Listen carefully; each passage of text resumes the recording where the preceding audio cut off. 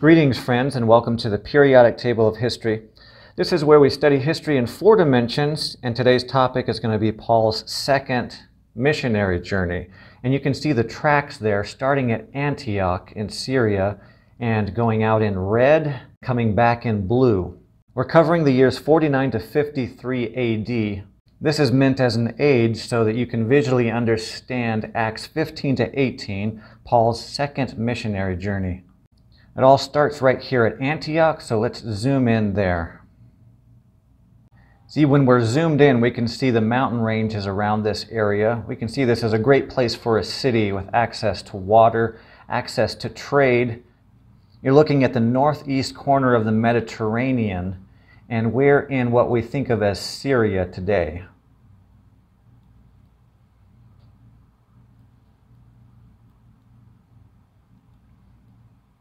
What's instructive is looking at the names here. Antioch of the Bible is still called Antakya today. You can see this word right here, Antakya. So you can see how the language changes over time. The story of Paul's second missionary journey starts with a dispute between Paul and Barnabas. Remember from the first missionary journey that John went with Paul and Barnabas, but John left. Well, that created some discussion between Paul and Barnabas, and so what ends up happening is Paul chooses Silas to be his partner, and Barnabas chooses John Mark. One missionary team becomes 2 missionary teams. Now, the Bible gives us great specificity as to where Paul was. So what I did is put down some hypothetical tracks so we could see where Paul may have gone. We know he started in Antioch, and we know he was born in Tarsus, which is up here in the left top of the screen, and we know he went to Derbe, which is over the mountains. So let's pretend we're going in a time machine and we're going on a journey just like we would today, and we're going to follow in the footsteps of Paul according to what the Bible specifies. Well, let's get our perspective on history. We have our 6,000 years over here, and Adam is back here, Noah's life bar right here, Shem, Ham, and Japheth, and then the flood. So you start seeing all these flood legends in this time era about 2500 BC. That happens in the northern hemisphere, and it also happens in the southern hemisphere with Africa, Australia, and South America. So after the flood, we have the patriarchs down to Abraham, and then we start getting into great specificity when we get to the time of David and Solomon. Solomon marks the time period where ancient history and modern history come together very well. That's about in the 970s BC. So we have the history of Israel, the Maccabean revolt, then we have the Romans, Herods, Jesus, and then finally Paul. So keep this picture in the back of your mind as you study Acts, and just remember that the Bible is historically accurate and it is connected all the way up into ancient history and then up into modern history. So let's start walking on our journey, and Paul may have used a boat and gone across here to Tarsus. He did that quite a bit, but this is just a different perspective of this area where Paul would have grown up. So let's just fly into here just as if we had a helicopter. So we zoom out just a bit, we can still see the Mediterranean here, and this is the southern coast of Turkey. These tracks mark where Paul may have passed these mountains. Remember, Paul established the churches over in Galilee just a few years earlier, so now he's doing a checkup.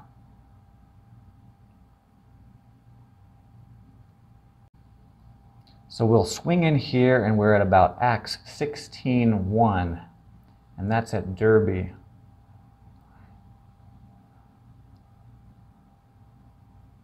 Somewhere around Derbe or Lystra, Paul and Silas meet up with Timothy, who ends up being the Timothy of the Bible.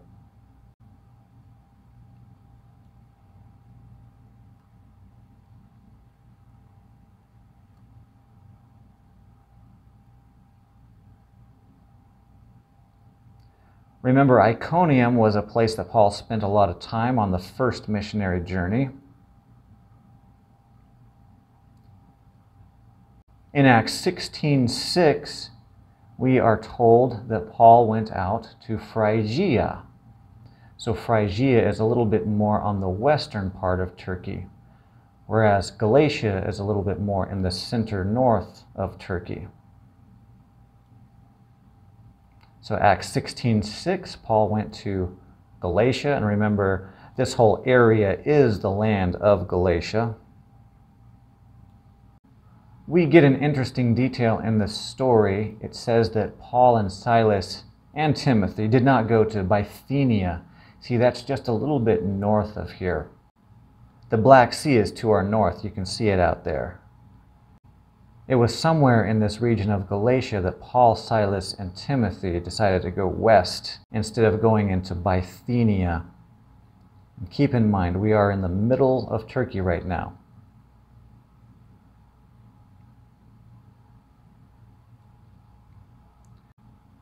Now, if we turn on the tracks of the other disciples, we can see that the other disciples did go up here into Bithynia.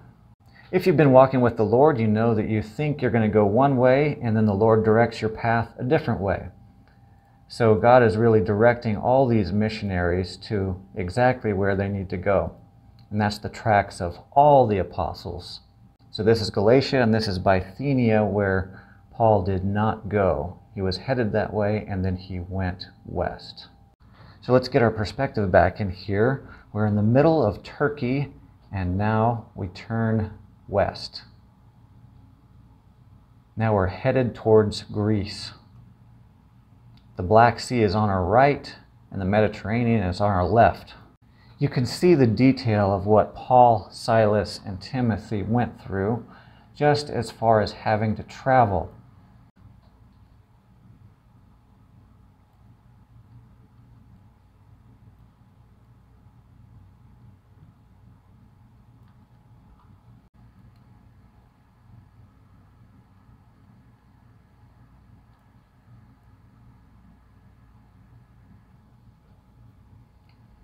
So here is the area of Mysia, and we're getting to the west side of Turkey now.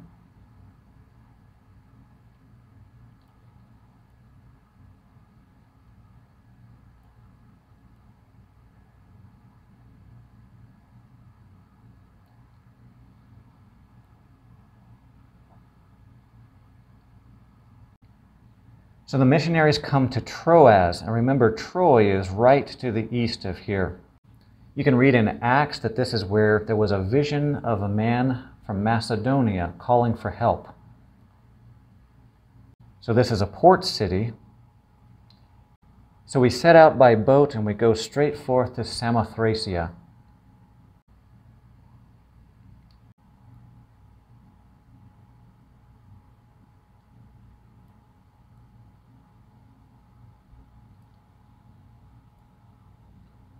Macedonia is a little bit north of Greece.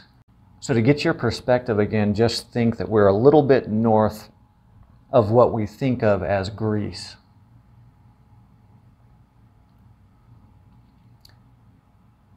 So now the missionaries land at Neapolis.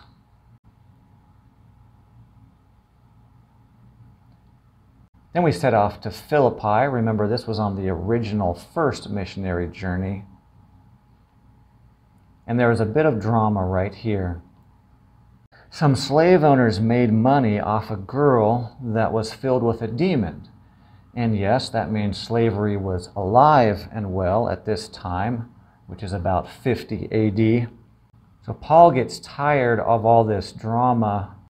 What is more, Jesus said, set the captives free. So Paul commands the demon out of the girl, and that makes the slave owners very angry with their predicament. Because remember, the love of money is the root of all evil. So they unjustly have Paul and Silas thrown into prison. This is where the idea of Paul and Silas singing in the jailhouse comes from, praising God in times of peril and turmoil. And then the earthquake comes. So you can read about that story in Acts. And just to remind you, a couple chapters of Acts is very easy to read. It has a very strong narrative, And you can pause the video at any time while you're reading the narrative. The missionaries next go to Amphipolis. See, now we are very squarely in Macedonia. Very close to Greece, though, now.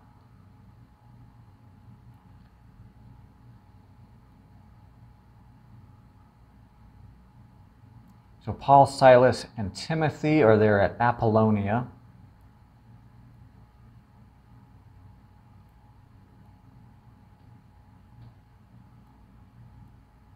If you had a helicopter, this is what it would look like.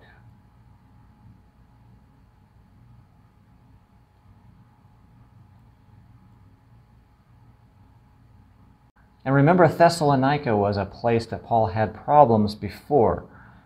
You had the church split, and the old guard was very unfavorable towards Paul and Silas, though there were believers. Some of the attendees of the synagogues and many of the Gentiles believed that Jesus is the Messiah.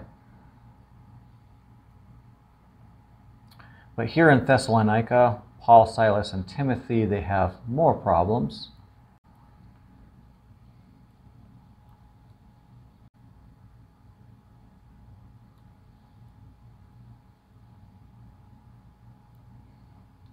And this is one of my favorites, Berea.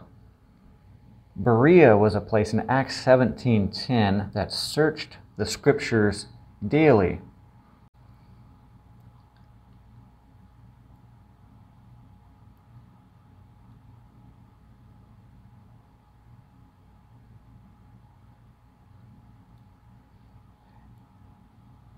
And if you look down here, the modern spelling of it is Veria. V-E-R-I-A, instead of Berea with a B, B-E-R-E-A.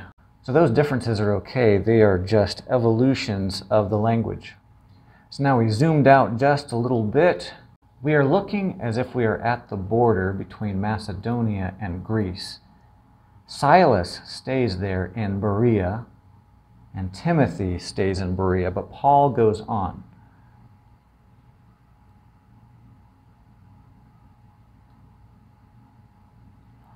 Paul makes his way some way, probably by ship, down to Athens. And this is another hallmark event.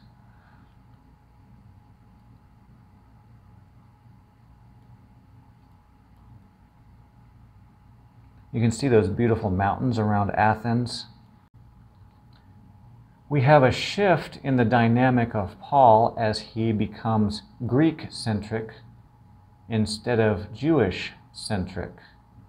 And he sees all the idolatry that's in Greece. Remember, he has had trouble before, people worshiping Zeus and Hermes.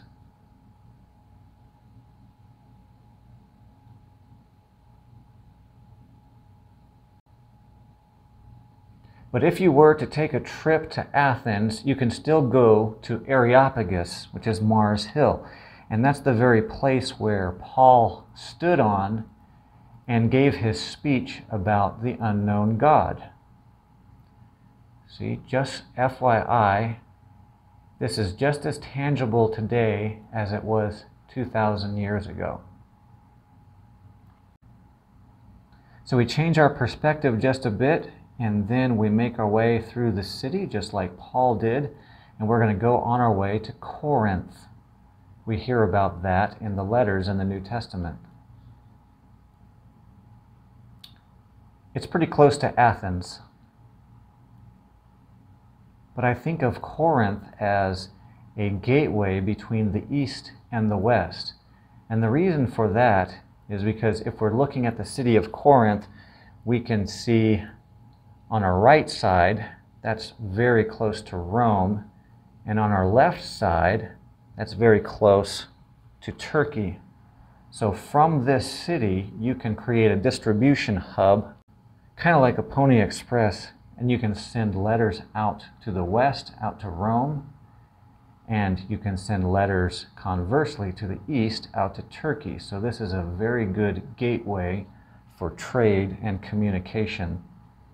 Well, remember Silas and Timothy, They were left in Berea. Well, now they came from the land of Macedonia, and they're here with Paul in Greece, in the city of Corinth.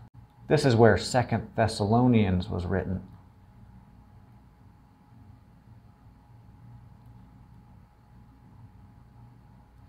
The Bible actually specifies that Paul was here 1 year and 6 months. So this must have been a very fertile place where Paul thought he could spread the gospel.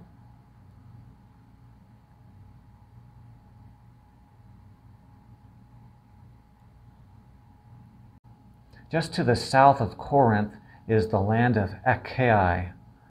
It is where Gallio is the proconsul. So he's sitting in the judgment seat when the Jews give some accusations against Paul, trying to get him in trouble. He doesn't really want to get involved with religious matters. It's very hard to prove a belief one way or another, so he figures, why bother? So still in Acts, the missionaries leave from Cenchrea, and now we are here on the edge of Greece going towards Turkey. If you're by boat, you have to dodge a lot of these islands.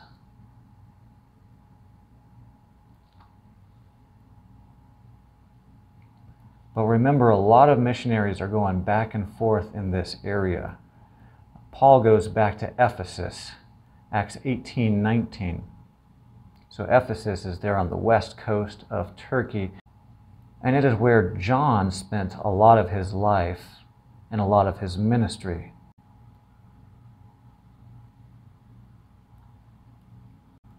Remember Patmos right here, which is off of Turkey. That is where John wrote Revelations. Not far from Ephesus.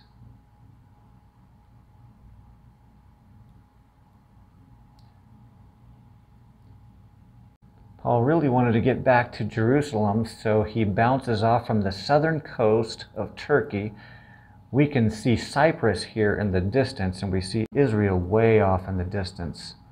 So Paul goes across the Mediterranean Sea as fast as he can and goes to Caesarea. Caesarea is a huge shipping hub. So now Paul goes to Jerusalem, meets his goal, and then he goes back to Antioch. And that's about 52 AD. So wow, we are back home. I mean, what does it feel like to go on an adventure like that? I think one of the feelings that I get when I read Acts is the realism of it. It's like a ship log.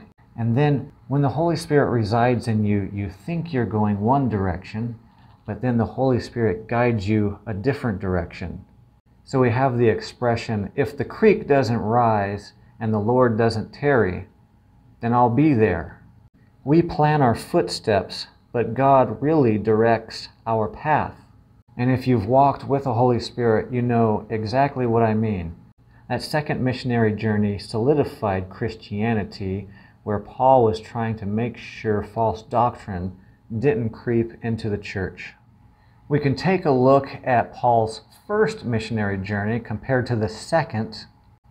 The first missionary journey had a lot smaller circle to it, but laid the foundation of everything that we see in the second missionary journey. But you can see the circle now not just encompassing Turkey and Syria, but now it's going all the way over to Greece. And we'll see that expand more as Paul's faith expands even more on the third missionary journey. Well, I hope you enjoyed going on our time machine adventure, and this may just inspire you to take a flight over to Syria, Turkey, and Greece to check this area out. Many people go up to Mars Hill today just to see the very place where Paul started preaching to the Gentiles and giving his message of repentance from idolatry and turning to the true living God. Well, may the Lord bless you and keep you and make his face shine upon you. May the paths rise up to meet your feet. And remember, in 2 days, tomorrow will be yesterday. So do the best you can today. Have a great week, and I'll see you in the next video.